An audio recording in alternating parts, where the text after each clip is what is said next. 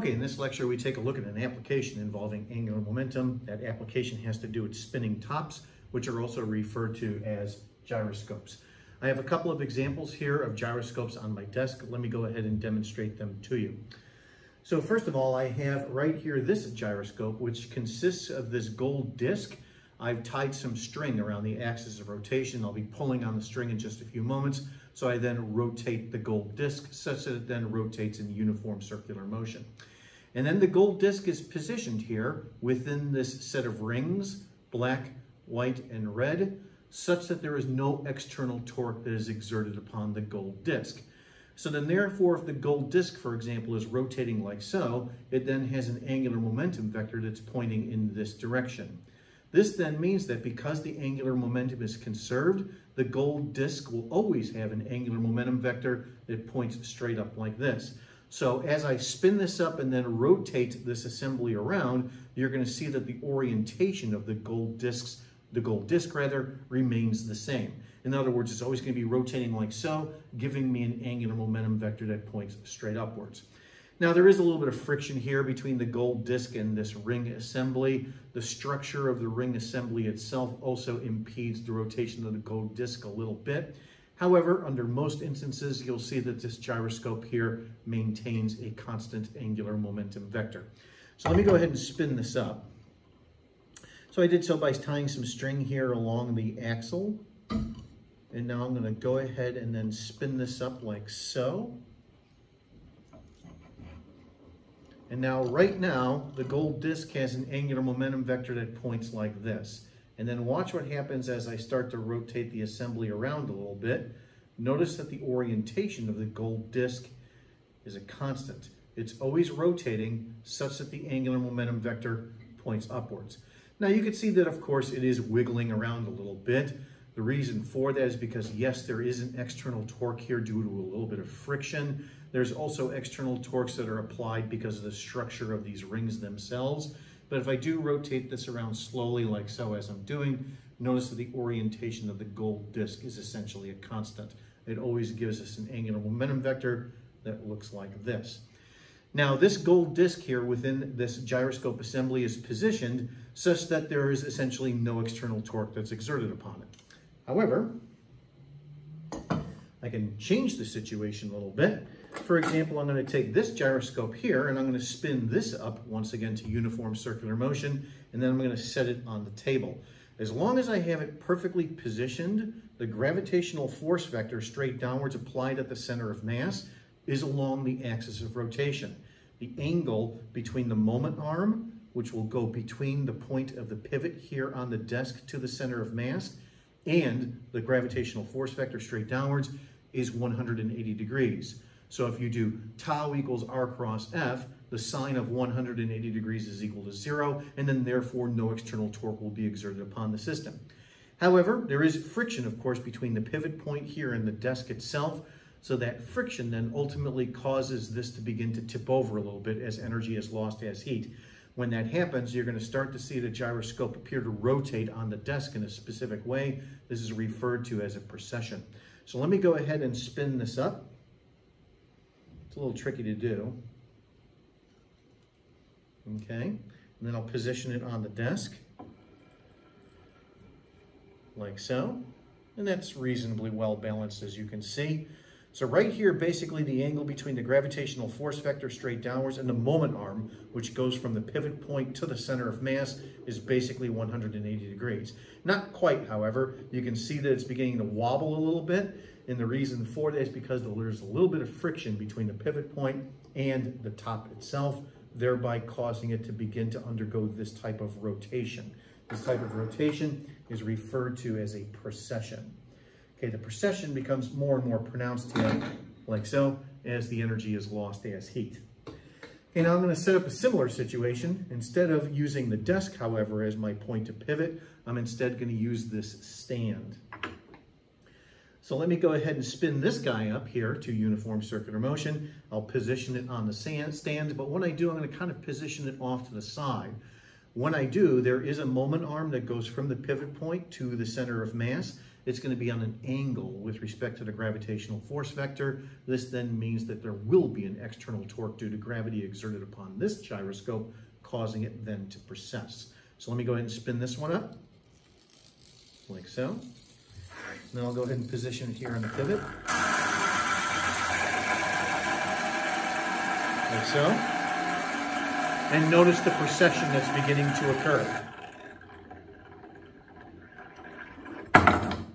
Like so. Okay, what we'll be interested in calculating in just a few moments is the rate of precession. Before I do, however, I can actually use that bicycle wheel that I've used in a previous demonstration as a spinning top as well, as a gyroscope. Here's how I'm going to do it. I'm going to have to reposition my phone in order to demonstrate this.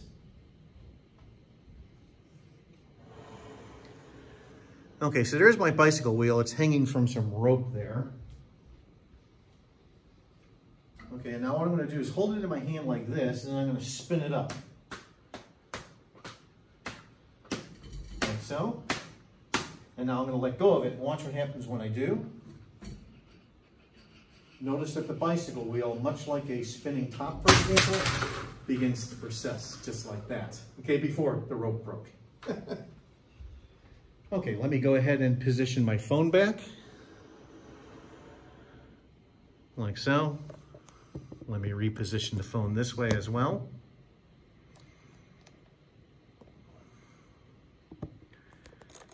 Okay.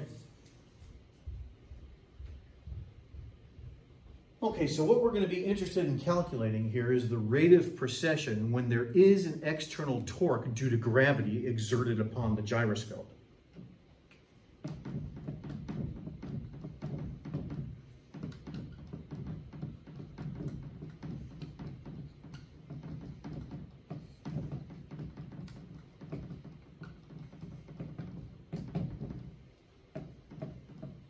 External torque due to gravity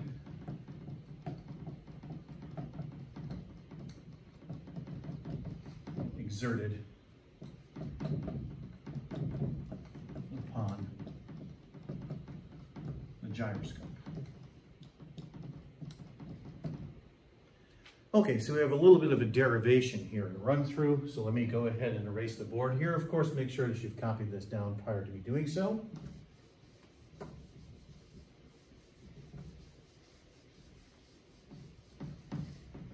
Okay, and then here's going to be our setup. Okay, let's say that right here is the axis of rotation of the gyroscope. Let's say that the gyroscope consists of this rotating disc, like so. The disc has a mass M. Let's say that right here is the center of mass. And then this right here is the pivot point. The easiest way to visualize this is, of course, in terms of this stand in one of my demonstrations. So right here is the pivot. Okay, okay, this right here is the vertical direction, like so. Okay, and then let's say that the gyroscope is rotating like this. So then therefore, if it's rotating like so, it's doing so with an angular velocity. This is the angular velocity of the disc, the angular speed, if you will. And this is referred to as omega spin. Okay, and then because it is rotating like this in this description, this then means that we're going to have an angular momentum vector that points in this direction like so.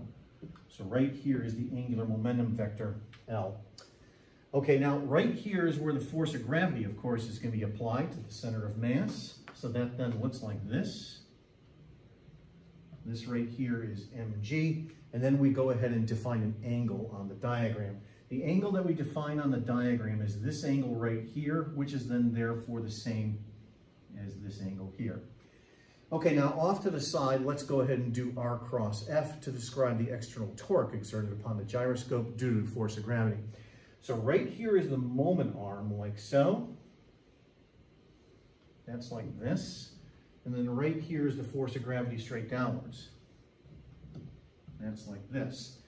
Okay, now in order to do R cross F, we of course need the angle between these two vectors. Okay, in terms of the angle theta of course is right here.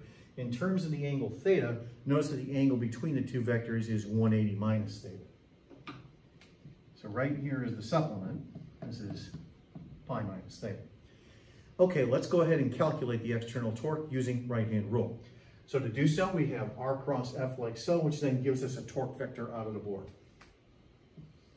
Okay, so here's our external torque vector, like so.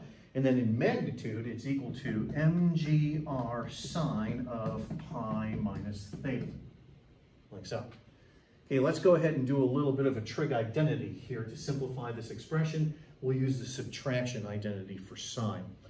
Okay, so I get mgr, and then in brackets we'll say sine of the first angle, sine of pi, excuse me, sine of the first angle times cosine of the second, like so, and then minus cosine of the first angle times sine of the second, like so.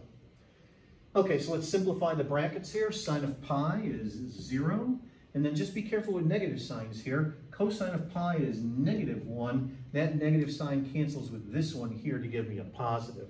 So after you do the math here, what you end up with is just mgr sine theta, like so. Okay, now look at the direction of that torque vector. It's out of the board. Now recall that torque is change in angular momentum with respect to time. So then therefore, what is the direction of the delta L vector? It's out of the board as well. So note that tau is out of the board, which then means that therefore delta L is out of the board. This then means that the top will begin to precess. Here's the easiest way of visualizing this. I'll use this stick here to illustrate. My stick is rotating like this in this description. So as the stick rotates like so, right here is the initial angular momentum vector that I drew on the board behind me. But because the external torque is out of the board, this then means that the delta L vector is out of the board. So then therefore think of it like this. Initial angular momentum plus change in angular momentum equals then a final angular momentum vector like so. So then therefore, as my stick here is rotating like so, the external torque exerted upon it due to gravity is going to begin to cause it to precess in this direction like so in this description. So here's then the easiest way to visualize that in terms of a diagram.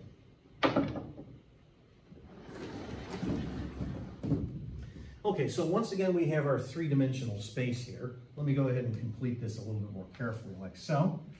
And then on the top board, we have right here, for example, let me draw it right here, our initial angular momentum vector L.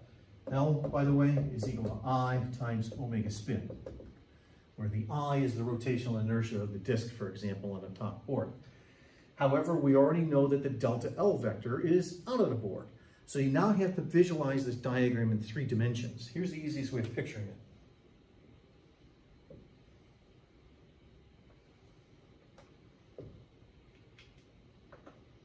Okay, let me complete the drawing here.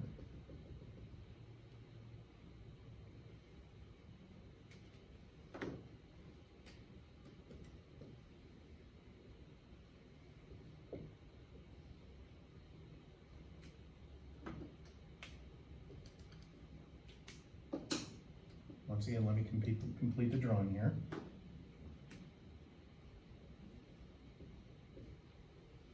This drawing right here. Okay, now, right here is the initial angular momentum vector, and then associated with that from the top board, for example, is this big blue angle theta right here. That's when the stick is oriented like this. But then our final angular momentum vector is where the stick is like this. That's right here on the diagram. The angle that this angular momentum vector makes with respect to the vertical direction is still the same blue angle theta. It's just that you have to think of this blue angle theta as kind of like sticking out of the board at you like so. Right here is the delta L vector that's coming out of the board that I've already indicated. What we're interested in describing here is the rate of change of this angle. In other words, this angle per time. That angle per time is describing the rate of precession. The rate of precession is described by another angular speed. This is referred to as omega precession. That's what we're going to determine here using this diagram. Okay, now let's go ahead and do so. omega precession is going to equal delta phi over delta t. Okay, how do we end up with that from what we already have on the top board with respect to the external torque? Well, external torque equals delta L over delta t. The external torque is mgr sine theta. So let's go ahead and plug that in. Like so. Okay, and now the delta L. The delta L is this right here. Think of this as an arc length on a circle where the radius of the circle are these green dashed lines here and here, which are the same value. Now, what are these green dashed lines equal to? Well, for example, if you examine this green dashed line right here, you'll notice that it's the opposite side of a right triangle that looks like this. This right here, then therefore, is L sine theta. Just as this is up here for the other triangle in the background, this is also L sine theta. So then therefore, delta L, this right here, the arc length of a circle, well, recall that arc length divided by radius is equal to angle. So arc length divided by radius, the radius is L sine theta, excuse me, is equal to angle. So delta L is equal to angle multiplied by radius. That then is what goes here in the numerator of the expression. Okay, so delta L is delta phi L sine theta, and then we divide by delta t, and then boom, right there is what we're looking for. That right there is omega precession. Notice that the sine of the angle cancels out. So the rate of the precession is not going to depend upon the angle that the top makes with respect to the vertical direction. That's why in one of the demonstrations, as the top was losing energy due to heat and was dipping down lower and lower, the rate of precession as it was rotating actually did not change. The sine of the angle here cancels out. Okay, let's go ahead and move the L down to the other side, and then therefore right here is omega precession. Omega precession is therefore equal to mgr divided by L. It's a simple expression to use in basic examples, but this expression is not given to you on the AP Physics C exam. You do have to commit it to memory, or you have to remember how to do this derivation. But should you encounter a problem, for example, on the AP Physics exam involving the precession of a top, you just have to remember the expression. mgr over L, that's equal to omega precession. So once again, this is describing the rate of the precessional angle changing with respect to time as the top is then rotating and precessing. Okay, so to conclude this video, let's go ahead and just do a basic example.